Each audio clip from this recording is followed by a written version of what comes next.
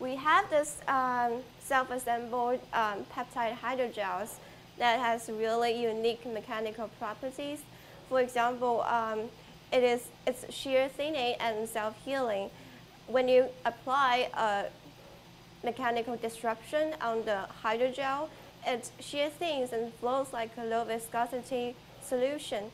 But right after the shear stress, for example, injection shear is removed, the hydrogel immediately recovered into a solid without flowing. No matter how you reverse the plate, you don't see any flow of the gel.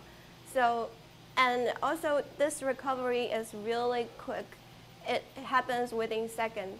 So these unique mechanical properties indicate that our hydrogel can be really excellent candidates for injectable therapeutic delivery and tissue regeneration substrates, because when you encapsulate biomedicine within these hydrogel and deliver them into human body with syringe injection, on one hand, it's non-invasive as compared to traditional surgery implantation.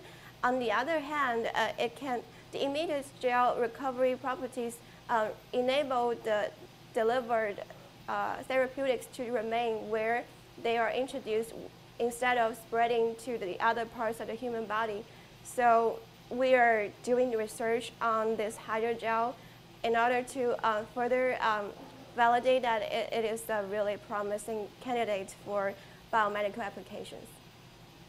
And my name is Congqi. I'm a graduate student working in Dr. Pochan's lab, and my research primarily focuses on studying the mechanical properties of these hydrogels in order to validate they have a really promising future application for biotechnology.